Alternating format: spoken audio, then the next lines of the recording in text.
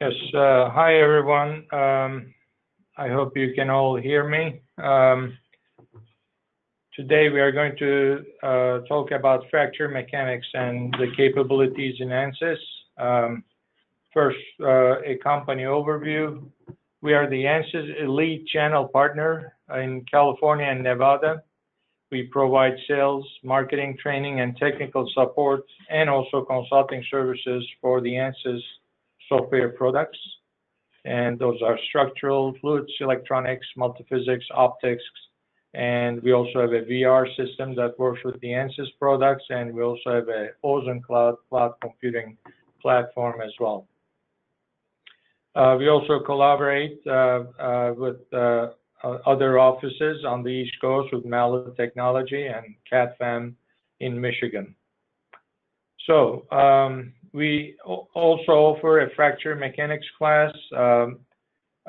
This class is, I believe it's a 2-day class where we go through the history of fracture mechanics, crack initiation, crack propagation. We go through the theory, and then we also talk about how it's implemented in ANSYS. There are workshops in there as well. In case you're interested, you can sign up for that. These classes are offered in our Sunnyvale class. So, Benjamin Franklin has this famous saying, but in this world, nothing can be said to be certain except death and taxes. We would like to propose a modification for this. But in this world, nothing can be said to be certain except death, taxes, and fracture. So, according to a Battelle NBS study, fracture costs about $120 billion a year, and this was quoted in 1983. So that's a lot of money, and that's being due to fracture of parts, due to fracture of components. That's the cost of it to the economy. So what is fracture mechanics? It's the study of flows and cracks in the materials. So here, we are looking into, we are really studying cracks and flows in the materials. It mostly deals with crack growth and life estimation. So really straightforward. We are looking into how cracks propagate and how cracks form in parts. So why is fracture mechanics important? Why do we talk about fracture mechanics? The reason being, strength of material approach does not anticipate the presence of crack in the material. So here on the left-hand side here, according to strength of materials, the stress in a panel when you apply a force F and the cross-sectional area here is A. So the stress in this panel is sigma F divided by A. But if we put a small crack in that panel, then the stress goes up drastically, right at the tip of the crack, it goes up drastically. So strength of materials cannot address the situation where we have a crack in the material. So the presence of cracks can significantly decrease the structural strength and reliability. So that is why we need to we have the science of fracture mechanics because from strength of materials point of view, we cannot address what is the stress at the crack tip. So flow size, crack size, which is almost always denoted as A, small case A, it's an important parameter in fracture mechanics. Why? Because the larger the crack size, the different the stress intensity factor. Fracture toughness replaces strength of materials. In fracture mechanics, we talk about fracture toughness. And when we talk about linear elastic fracture mechanics, and that's denoted as LEFM, linear elastic fracture mechanics, LEFM, fracture toughness of a material is determined from stress intensity factor. And that's K sub 1C this is actually a material property. So K sub 1c is a material property, just like ultimate strength of a material. You know, in strength of materials, we talk about yield stress, we talk about ultimate stress, and in fracture mechanics, we talk about K sub 1c. Both ultimate strength and yield strength are material properties, so is K sub 1c. And if you have a lot of plasticity ahead of the crack tip, then we talk about J sub 1c, because the J integral handles the cases where we have a lot of plasticity ahead of the crack tip. And so if you would take a panel with a certain crack size and then you try to cycle it, this is the type of curves you would produce from an experiment. On the left-hand side is what is the raw data. So on the vertical axis, you would plot crack length A, and on the horizontal axis, you would plot the number of cycles. Then that's number of cycles. And as you see, as the number of cycles go up, the crack length is going to get bigger and bigger and bigger, and that's A. So the crack is going to get larger and larger. So this is the raw data you would get from an experiment. So you take this data and you take the slopes of this data at different points. From here, you generate the curve on the right-hand side. This is fatigue crack propagation rate, dA over dN on the vertical axis, and on the horizontal axis, we talk about stress intensity factor range. So the point here where the red curve meets the horizontal axis, this is called the threshold value. And the threshold value, it's an important one for fatigue crack propagation, because if delta K is smaller than your threshold value, then the crack will not propagate. That's a very important point in fracture mechanics, especially crack propagation.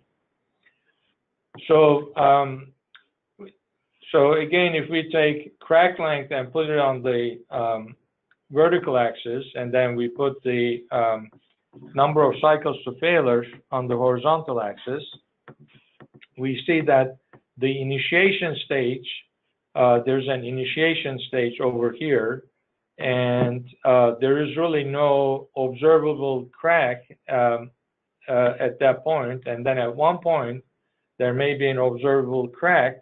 And what does that mean? The crack may initiate from an already existing crack. There may be some crack in there.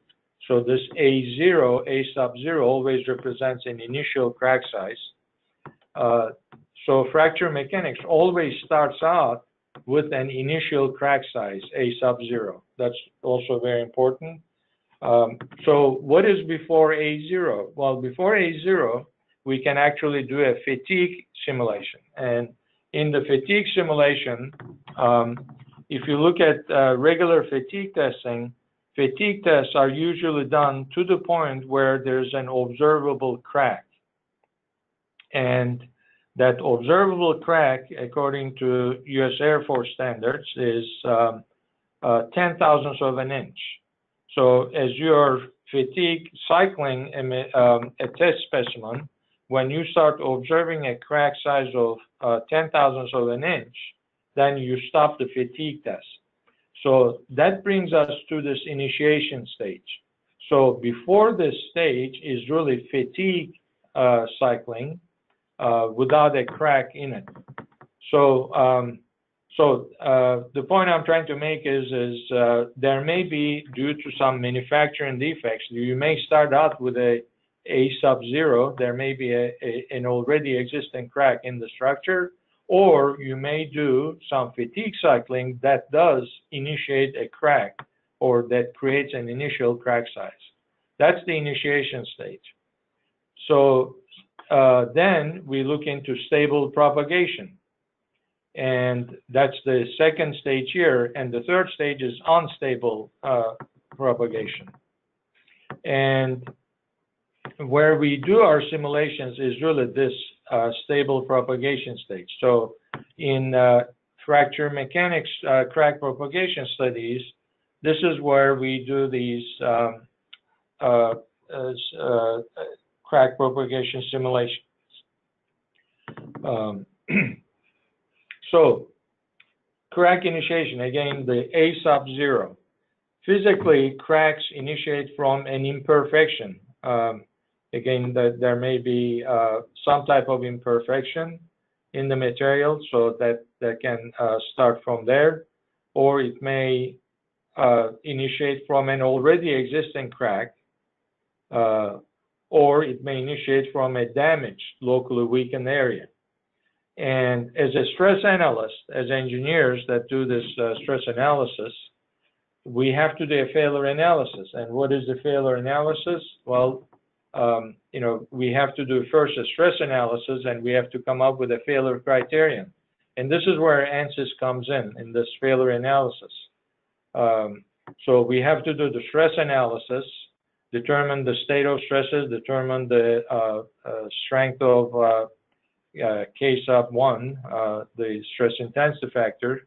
And then once we determine what is the stress intensity factor and what is the state of stress, then we have to apply a failure criterion, meaning that we, as a stress analyst, we need to determine after we find out what the stress intensity factor is, we have to say, is this crack going to propagate or it's not going to propagate? And if it's going to propagate, which way is it going to propagate and how fast it's going to propagate? So this part is very important. This is where us engineers using ANSYS, this is where we come in. We build models and then do the stress analysis in ANSYS. And then once we have the results, then we make determination calls as to if the crack is going to propagate or will it stay dormant. And if it does propagate, which way is it going to propagate and how fast it's going to propagate. So there's Griffith is known as to be the father of fracture mechanics. Back in 1920s, he did a bunch of experiments, and he found out that there's a relationship between the crack size and the stress that's applied. So he found out that just through experimental observation, he did not do any formulations, just through experimental observations, he found out that stress times the square root of crack length, initial crack length, is a constant. This was a very important experimental finding.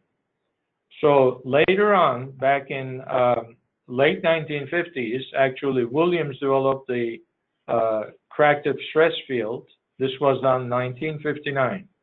So from 1920s to 1959, that's over a period of almost 40 years, there was no mathematical development, but the Williams solution found out the relationship between the stress and the stress intensity factor, K sub 1 over here.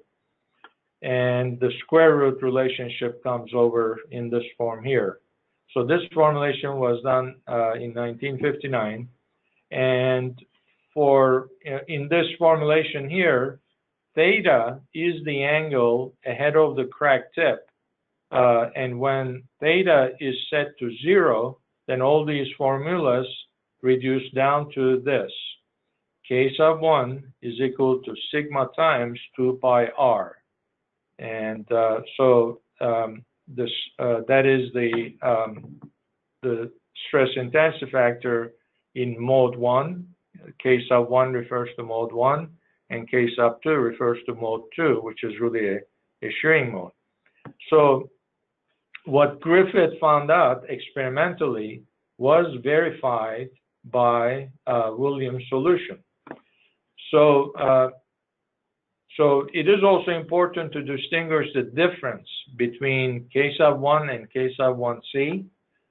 K sub 1 is what we get from the finite element solution, and as you will see from ANSYS, ANSYS will output K sub 1 value, K sub 2 value, as well as K sub 3 value.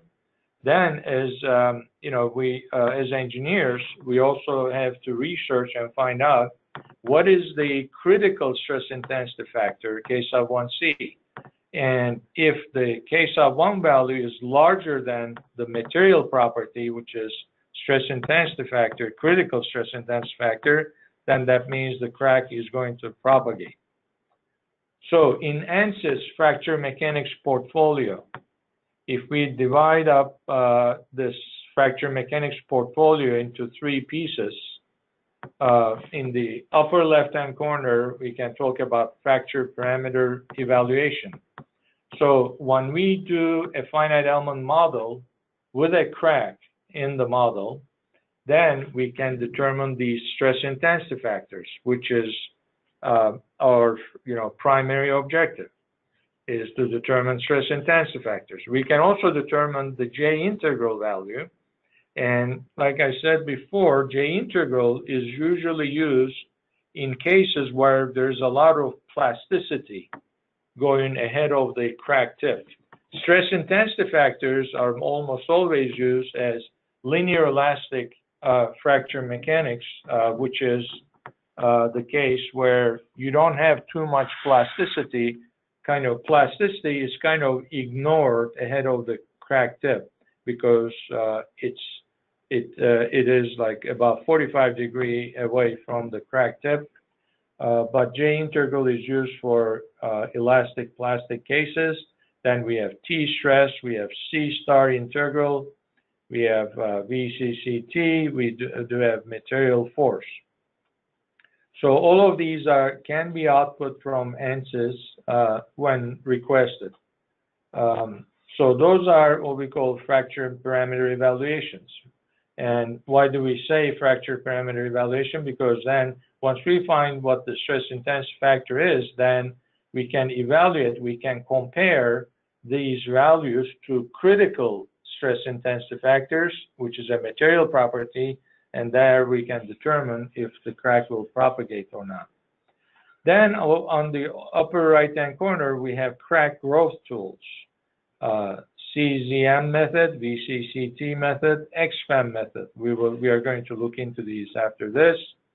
And then fracture analysis in ANSYS mechanical. You can do semi-elliptical crack modeling, arbitrary crack modeling, fracture parameter evaluation and visualization, debonding and delamination. Debonding is slightly different than delamination, but both of them can be addressed in ANSYS. And also in ANSYS composite prep post, fracture analysis can be done. And we also have access with fracture analysis. We have access to ACTs where you can develop your own criteria. That ACT, ANSYS Customization Toolkit, is really a very nice feature in ANSYS where you can really write your own scripts, your own criteria for doing and evaluating fracture mechanics parameters. So stress intensity factors in ANSYS are output as K1, K sub 1, K sub 2, K sub 3 for mode 1, mode 2, mode 3. And it characterizes the stress state near the crack tips, and it's applicable for linear isotropic elasticity. The reason we made this table is because we wanted to show why do we have so many parameters that ANSYS outputs. And as you see here, stress intensity factors are applicable for linear isotropic elasticity. Whereas J integral is, it can be done for isotropic plasticity, okay? And J integral, as the note says here, J integral is equal to the stress intensity factor if it's a truly linear elastic case. So T stress what is T-stress? This is the stress acting parallel to the crack faces. And this is applicable also in linear isotropic elasticity and plasticity. Then we have C-star integral. Where do we use C-star integral? We use it for steady-state creep behavior. So you can associate C with creep behavior here. Creep actually happens a lot in aluminum and titanium. So if you have crack growth in aluminum titanium, and if it's due to creep, you may want to look into C-star integral. And then we have energy release rate, G, for VCCT. This is also for linear isotropic, but it can also be used for orthotropic and anisotropic elasticity. Please note, J integral and stress intensity factors are for isotropic, but energy release rate, G, can be for orthotropic and anisotropic elasticity. And then material force. This is for linear and nonlinear materials like hyperelasticity, plasticity.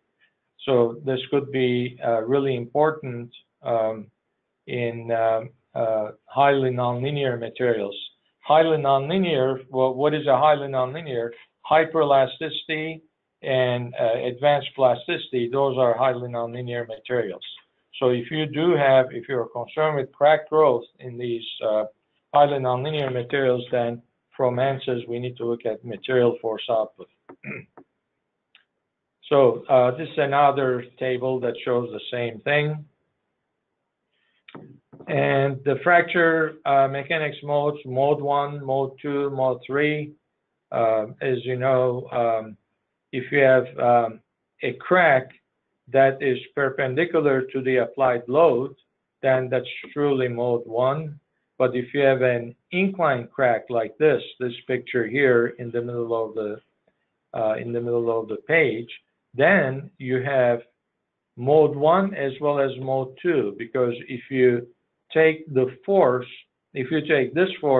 and bring it down here on the crack faces, you will see that it has two components. One component that's perpendicular to the crack face. The other one that's parallel to the crack face. That means you have mode 1 as well as mode 2 for this crack here. So one important observation is when you talk about crack growth usually takes place in mode 1 or very close to it. Meaning that if your crack is subject to mode 1, mode 2, and mode 3 all at the same time, you may have an extremely complicated crack with complicated loads on this. Then your crack may be subject to mode 1, mode 2, mode 3 all at the same time.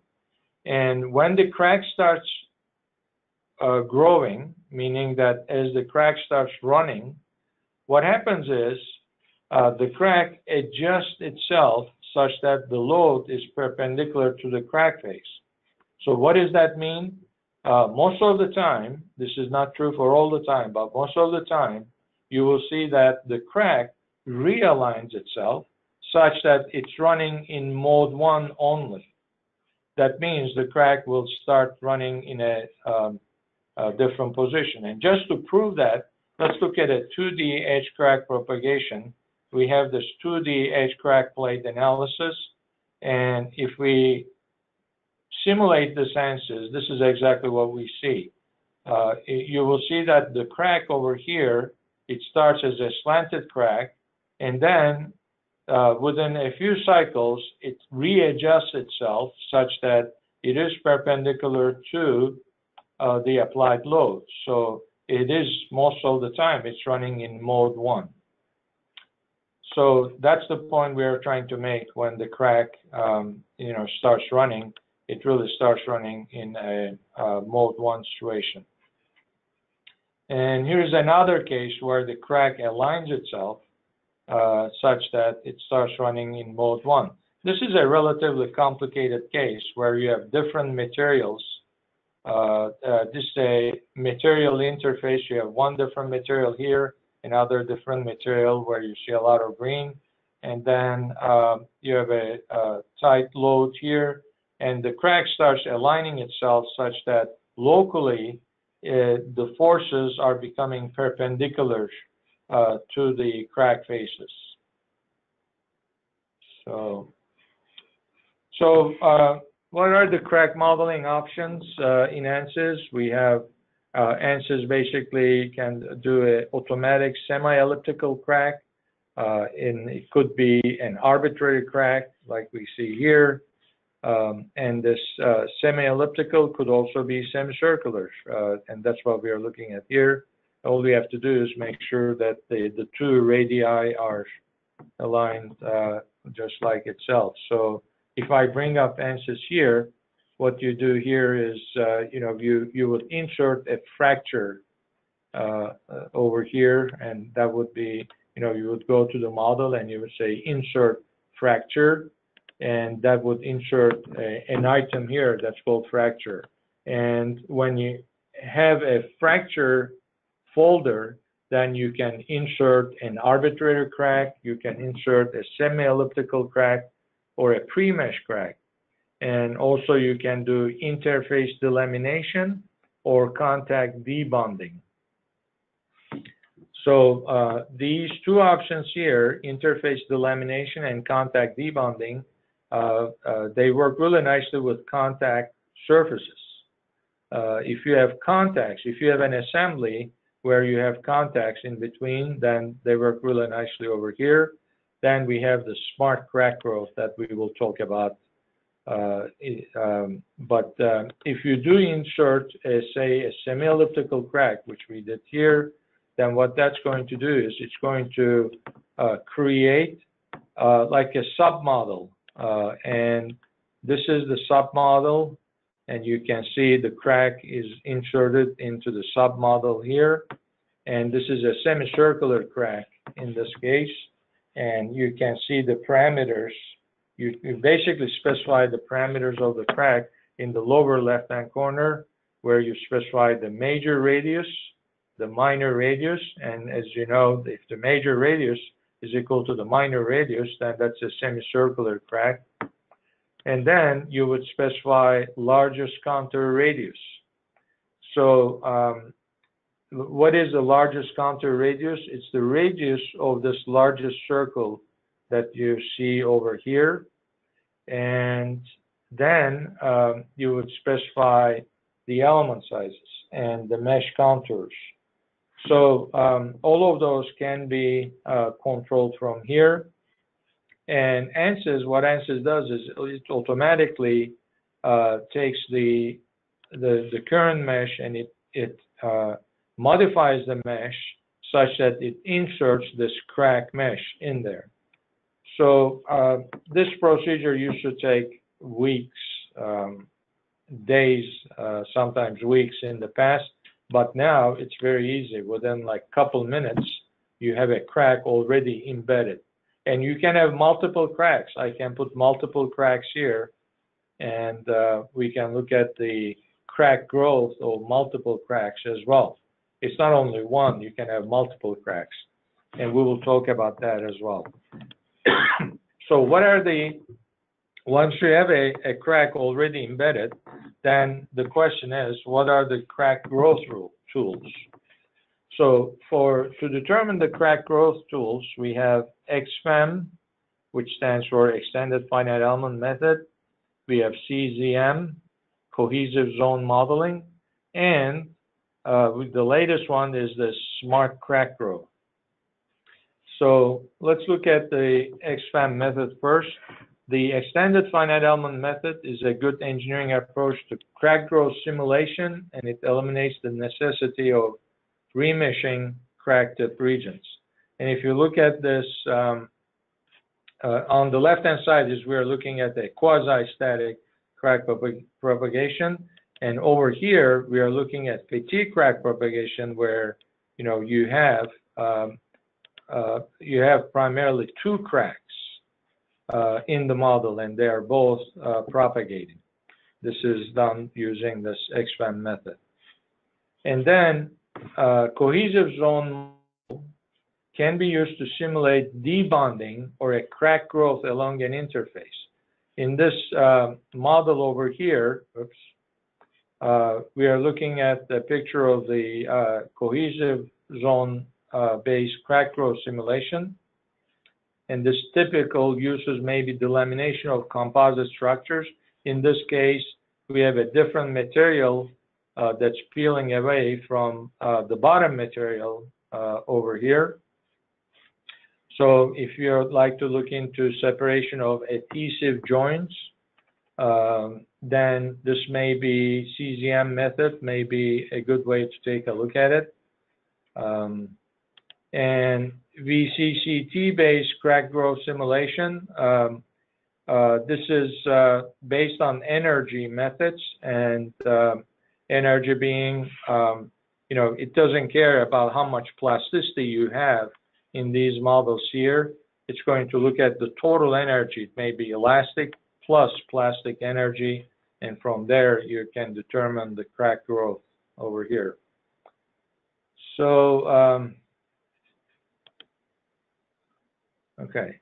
So the other one is the SMART crack growth, and SMART, that really stands for Separating, Morphing, and Adaptive Remeshing Technology. So separating, morphing, and adaptive remeshing technology. So what this does is that basically the SMART method, it updates the mesh from crack geometry changes due to crack growth. And as you see here, you can see that the mesh ahead of the crack tip or crack front is adjusted.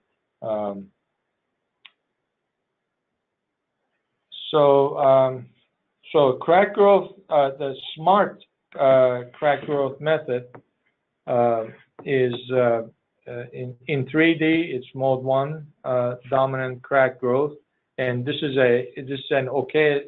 This assumption is okay because, like you have seen, when we have mode 1, mode 2, mode 3, when the crack starts running, it always realigns itself such that it's running in mode 1. The assumption here is that we are working with linear elastic isotropic materials, and behind the scenes, it uses ANSYS solid 187 elements to do this simulation. And it ignores large deflection and finite rotation effects, crack tip plasticity effects, and crack tip closure or compression effects. So these assumptions are important to note because you don't want to go and try to simulate a crack growth using SMART method if you have a lot of plasticity, or if you have a lot of large deflection, or if throughout the load cycle, if there is some opening and closing of the crack, and that may happen if you have opening and closing. And another assumption is the fracture criteria for static crack growth includes critical stress intensity factor and J integral. And fatigue crack growth is based on Paris law. What is Paris law? The simple equation is given here. dA over dN is equal to C times delta K to M power. So, and J integral can be defined as a path-independent line integral that measures the strength of the singular stresses and strains near the crack tip. This is also very important. It's always a path-independent line integral, meaning that I can take a path like this, or I can take a much larger path or a smaller path. It should give me the same answer. So crack growth is the separation process of two crack faces. Most general approach is the energy release rate method. A simple criterion based on energy release rate can be expressed as when G, the energy release rate, reaches a critical value, G sub C, then we have crack growth. So G sub C is the critical fracture energy required to separate the two crack faces. And to calculate this, J integral or stress intensity factors are typically used as a fracture criterion. So there's a formula that, where G can, it can be expressed in terms of either J integral or in terms of stress intensity factors. And here is the formula. So the energy release rate can be calculated from stress intensity factors in this formula here, where, here K sub 1 refers to mode 1, mode 2, mode 3. These are the three modes. But when we talk about energy, energy is energy. It's a scalar. It doesn't matter which way it is. Is it mode 1, mode 2, mode 3? It doesn't care. It's a scalar quantity, and you can calculate an energy. That's the nice thing about working with energy, and that's one thing you will find out is that, for those of you who are already in this, you know that we talk about a lot about energy in fracture mechanics, because if we want to come up with a good criterion, we should really look into the amount of energy stored in the system. And then when that energy level reaches a critical level, there will be either immediate fracture and the parts will split apart right away, or there will be crack growth. So static crack growth, for static crack growth simulation, SMART supports the J integral and stress intensity factor fracture criteria. Fatigue crack growth, this is based on Paris law. So, and like we said, what is Paris law? Paris law is given here. dA over dN is a function of K and R. What is R? R is the stress ratio. So in simple form, dA over dN is equal to C times delta K to the N. And here there are really two inputs, C and N. This is Paris law constants, and where do we input those? We input those over here under engineering data. You would bring in a Paris law over here, and you would specify material constant C and material constant N over here. So these constants are experimentally derived constants. So you can, some of this is in published data, and for your material, you, or if you, in literature, you may find it. If you don't find it, then you may have to do tests to determine C and N.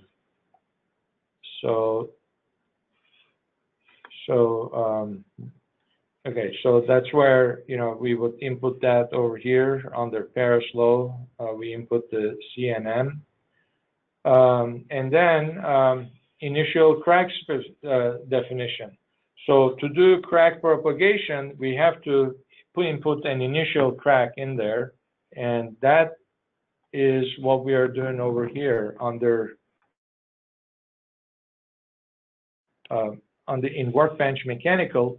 We just insert a fracture, and in there we put an initial crack, semi-elliptical crack. Like we said, crack, we have to have an initial crack in there for this crack to propagate, if it will propagate. Once we have this initial crack, then we can start talking about the crack growth and how that crack grows.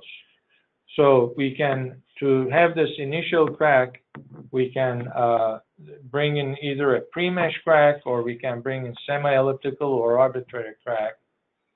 And then we would insert the SMART crack growth over here. And when you bring in SMART crack growth in the lower left-hand corner, you will see the options for crack growth. The options for crack growth, if you click on SMART crack growth in the lower left-hand corner, you will see that, it will say which initial crack do you want to work with. And there could be multiple cracks in here on the fracture folder. And in this case, from the pull-down menu, you can say, I want to work the one that's called semi-elliptical crack.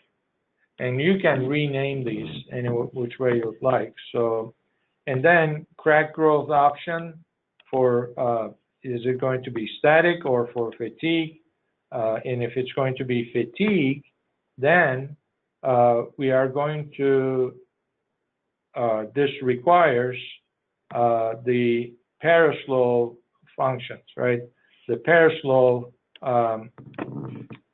constants need to be specified in the material. And then the crack growth methodology, it's either life cycle prediction or cycle by cycle. And then there are other things where you can say minimum increment of crack extension, maximum increment of crack extension. You can actually control the minimum and the maximum increments. And then you can say, you know, you can actually stop this. If you click on stop at maximum crack extension, you can say when this crack here reaches a certain crack size, you can say stop the simulation. You can actually stop the simulation. So let's take a look at this case here.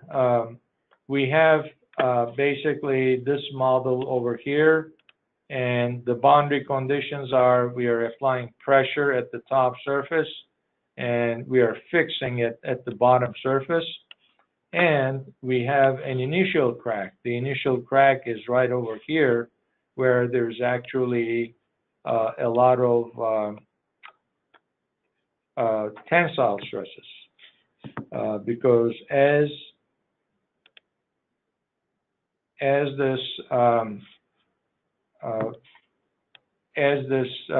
deforms, as the structure deforms over here, as the structure deforms, let me show you an animation of how the structure deforms. Basically, as you're applying force or pressure at the top, you know, it's going to go up and down. So that's going to be the mode that this will be operating in, kind of. So as we are pushing down on this, it's going to go up and down.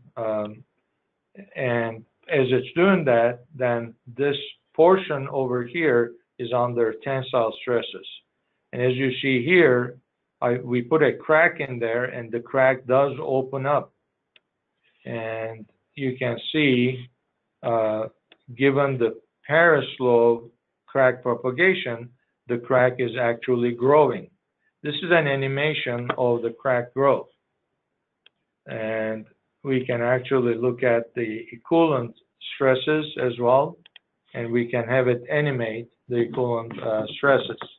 By the way, when you look at these plots, you see that you know, the equivalent stresses usually determines the plasticity ahead of the crack tip, and usually you know, the plasticity usually happens away from the crack tip, so that the head of the crack tip, you're in linear elastic fracture mode over here. So you can ask for stress intensity factors. Stress intensity factors are calculated here. This is the stress intensity factor distribution going from left to right. And since this is a semicircular crack, at the bottom here, meaning along the crack front, as we go into the material, the stress intensity factor kind of reaches a lower value. It's high at the tips, which means when the crack starts growing, it will start growing at the tips first, then it will start also moving into the material. But the stress intensity factor is higher at the tips over here. So, yeah, so this is where you would specify the crack growth criterion. And then when you run the simulation, when you run this simulation, it's going to take steps. So in the output file, you're going to see load step 1, and then it will say time is equal to 0.25. This is pseudo time, meaning that if the final time is 1, this means 25% through this cycling, this is what you're going to see. And it's going to go and calculate the results. And then in the post processor, you can ask for stress intensity factors. You can ask to see J integral. You can ask to see VCCT results, which is the energy results, material force result, T stress, C star integral, equivalent stress intensity factor range. And you can also probe. What are the things that we can probe? Total number of cycles. Under this condition, for example, if you click on total number of cycles to probe, it says over here in the lower left hand, in the lower right hand corner, it says the number of cycles is 416 over here. So, and then at 20% through the load, it was at 93, and then 174, 255, and then it goes to 416. And then this column here, it says, did you change the mesh? And the answer is yes. So it was remeshing as it's taking, as it's loading it up, it's taking steps as it's taking steps, it's also changing the mesh. It's remeshing as we go along this solution range. So, and then we have a crack extension probe. It says, okay, this is how much the crack grew. It basically grew, in this case, 11 thousandths of an inch. That's how much it grew, 11 thousandths of an inch. And also stress intensity factors. These are the stress intensity factors in mode 1. In mode 2, please note this is in a tensile zone, so the mode 1 values are a lot higher than mode 2 values or mode 3 values. So there's not much mode 2 or mode 3 going on. This is primarily mode 1 because you can see it from the results. The results are this mode 1 stress intensity factors are 2 orders magnitude larger than mode 2 or mode 3. So as you know, this year we have a new version of ANSYS. This is 2019 R1. There's been new enhancements in smart crack growth. Now the smart crack growth also supports temperature loads. It supports surface pressure loads. Where do you need surface pressure? If you're working in tribology, for example, where you may be looking at cracks in the bearing surfaces with lubricants. So the lubricants would seep into the crack, and then they would start applying pressure inside the crack and that's going to cause even further crack propagation. And support for tabular pressure loads as a function of time, and also PCG and sparse solvers. We'll talk about these. So again, the new crack surface pressure load that is now enabled in the new version. And for example, here we are looking at an edge crack panel subject to a thermal load. This is the thermal load contribution. Now, what that means is,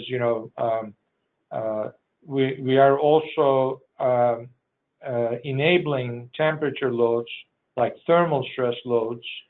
How does thermal stress affect the crack propagation? That's what we are looking at here. And also surface pressure. How does having surface pressure inside the crack, meaning that acting on the crack surfaces, how does that affect the crack growth, and this is an verification case. As you see here, we have good correlation with experimental results. And for really complicated cases, ANSYS now, with cracks, you can run it as distributed solution. So distributed solution is going to, make these runs a lot faster. And also multi-step load and tabular loading, you can actually input, say, your pressure forces as a function of time on the crack faces. So now with the new version, this is all enabled.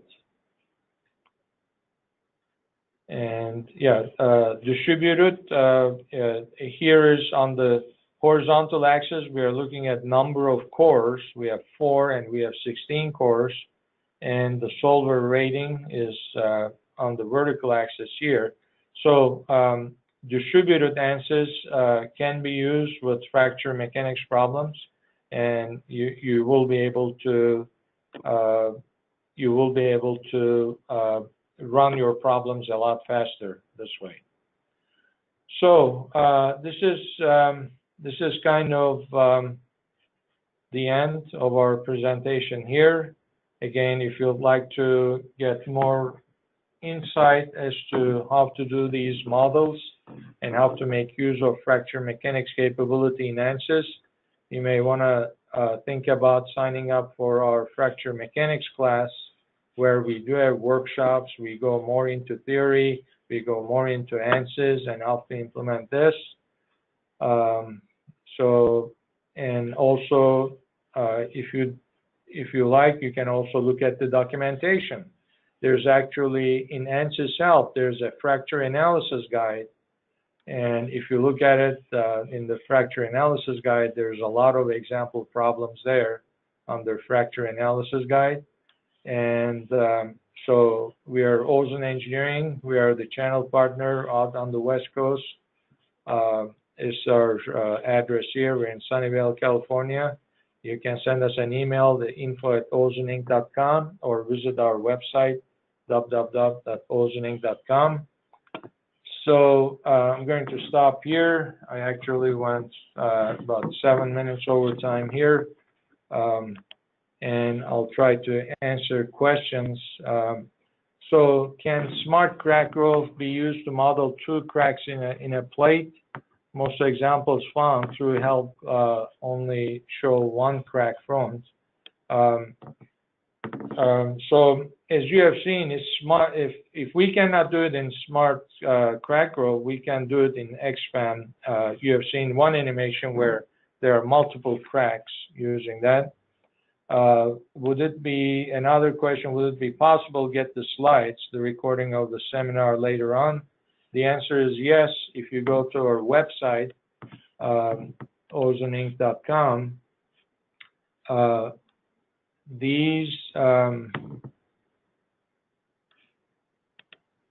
all these seminars can be found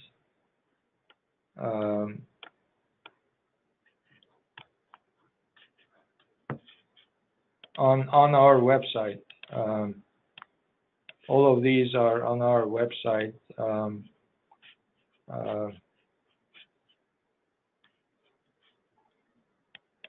If you go to resources, there's a webinar library, resources webinar library. That's where you can find all our, if you scroll down, it's kind of, you have under structures, for example, we have linear, nonlinear dynamics. Under fluids, we have our previous webinars. On electromagnetics, we have other webinars on EBU. So give us about a week. We are going to put it up on this website here. Okay. So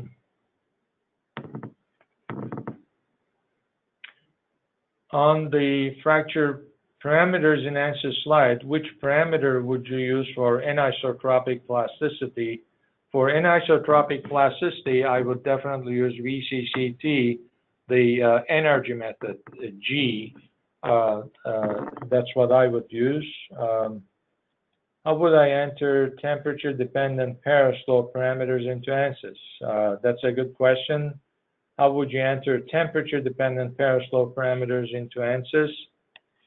So if we go to, let's go to our site over here. So as you see, material constant C and material constant M is what's required for Paris law. And when you click on these, in the upper right-hand corner here, there's a table where it says temperature. Then you would start entering your temperatures. You say, this is at 20 degrees. And then you would enter at 50 degrees, I have 1e to the minus 12, for example. So on and so forth. You would just fill in this table here, and then in the meantime, ANSYS is going to update the plot over here so that you can see that. How to subscribe to practical workshop? Will it be free or paid? Well, our we are a for-profit corporation. Our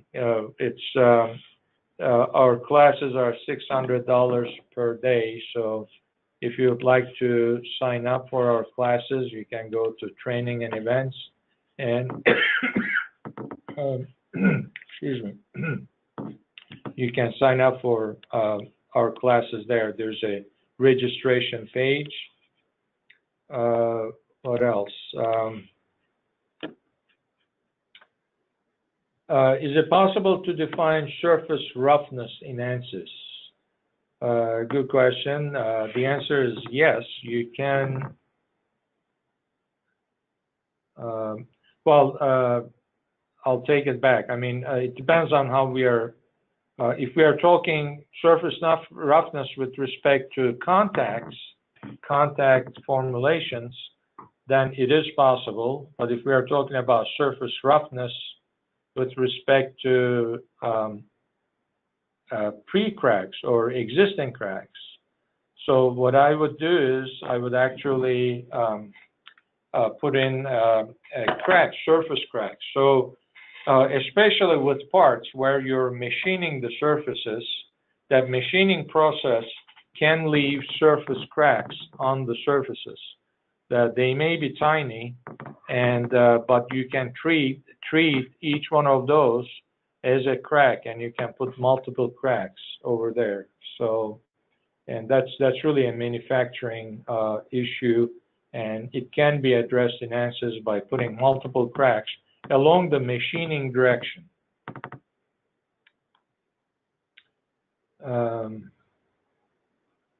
Okay.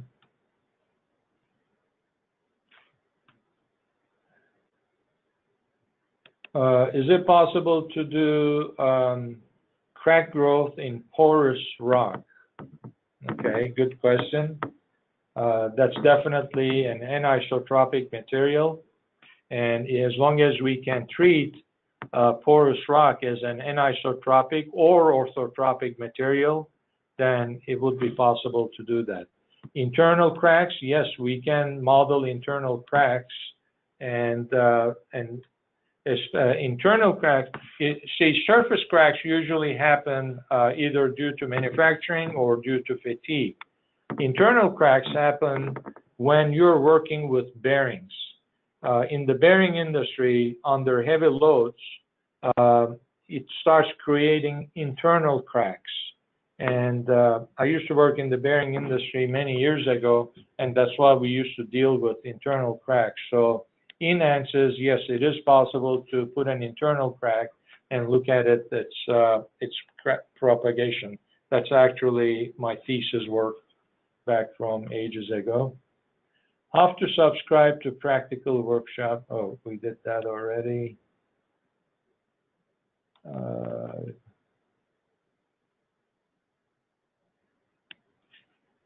Yeah. Do you find stress intensity factor method helpful to determine whether you have a limited life part? In other words, if below the threshold of K sub I should be high cycle or infinite life. So that's another good question. So when you do an ANSYS simulation and you find out what the stress intensity factor is, if the stress intensity factor is less than the threshold value of stress intensity factor, then that means that crack is not going to propagate. And and are there, if you look at planes, airplanes, in airplane wings, there are actually a lot of surface cracks. And the pilot's supposed to walk around the plane and take a visual look at those cracks. And some of these cracks they don't propagate when they are below a certain value. Is it hard to find fracture parameters needed? Sometimes yes. Depends on the material. If it's an exotic material, it is difficult. You may want to look at if it into military handbooks. There's a lot of that available. And I also used to work in aerospace many years ago. Some of the fracture testing that we did in our test labs at that company, we never ever would give that out because it cost the company a lot of money. So some of the materials you may not be able to find it.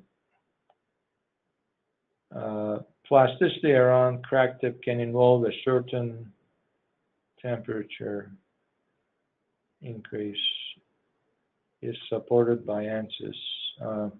I'm not sure if I understand that question, but yeah, plasticity around crack tip. So I guess the question is,